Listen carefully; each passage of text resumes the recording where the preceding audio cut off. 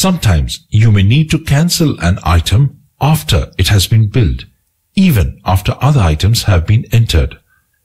This can be done by browsing through the items and cancelling the item. For our demonstration purposes, let us now create a bill by entering item codes and quantities one by one for each item. At this stage, you are requested to cancel an item, say chicken Szechuan. Use the up arrow key to browse through the items and then select the item chicken Szechuan. Press the cancel button. You are prompted if you are sure you want to cancel. To confirm, press enter. To go back to the billing mode, press back.